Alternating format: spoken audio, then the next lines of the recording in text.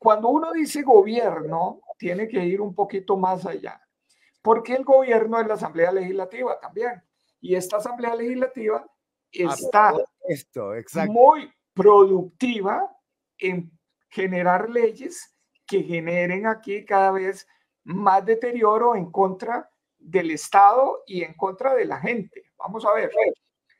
Aprobó esta ley para sacar a Costa Rica de los paraísos fiscales y entonces amplió el concepto de territorialidad al extremo para exonerar a decenas de empresas que pagaban impuestos y que ahora no pagarán.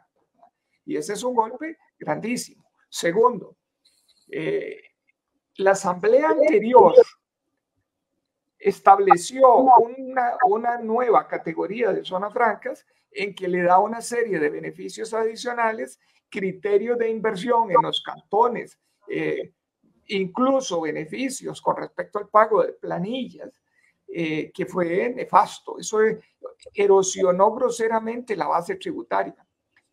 Esta misma asamblea rebajó el marchamo, que estaba bien rebajarlo a los autos populares, pero rebajó de manera indistinta y los autos de lujo son los que obtuvieron las rebajas más grandes, etcétera. Se han ido promoviendo una serie de leyes que están haciendo que cada vez se recaude menos. Pero por el otro lado, hay una cosa que se llama la gestión tributaria.